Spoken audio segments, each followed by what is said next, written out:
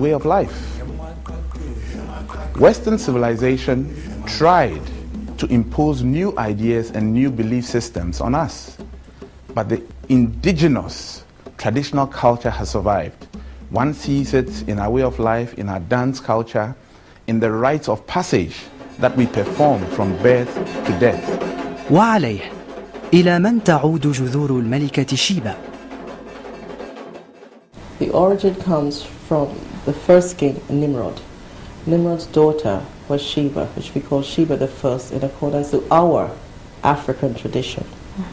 Shebah the Second, which is in later history, is of the lines of the kings and queens, the pharaohs, the black pharaohs, and the kingdoms throughout Africa, which was the most known of the Shebah of the thrones.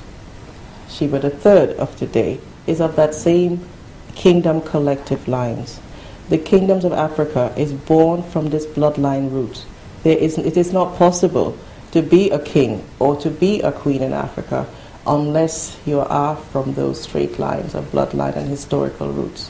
When the empire was expanded or formed in Nubia in the time of the Kush Empire and the Shebah Empire, the empire itself comprised of the kingdoms that was formed from those nations throughout Africa.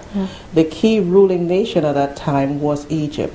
Nubia as well was the home of Shebah, and that included the lower part of Egypt, or south of Egypt, north of Sudan and south of Libya, but that did not contain the complete empire. The empire covered all of Africa and actually stretched into Kushan and those places of India, and as well as into the Americas.